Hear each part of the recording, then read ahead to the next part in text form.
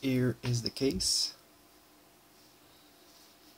It's pretty nice, but the thing that I find weird is that they didn't do any holes for the speakers.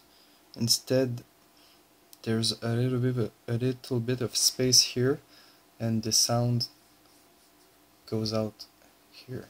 So you can see the buttons. Just press,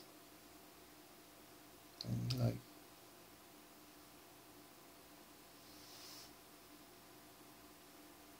it's working pretty good actually. So music sample, like some Die Antwoord music.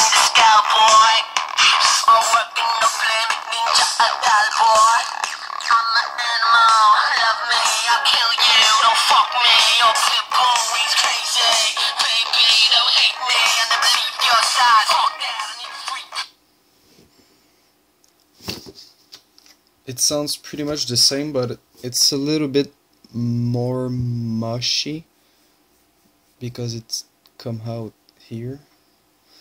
And buttons, pretty good. They are not covered.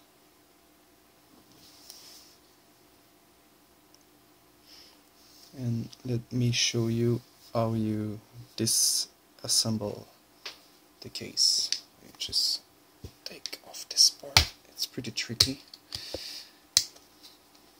So you have this portion here, and then you can take off the top. It was supposed to be in metal.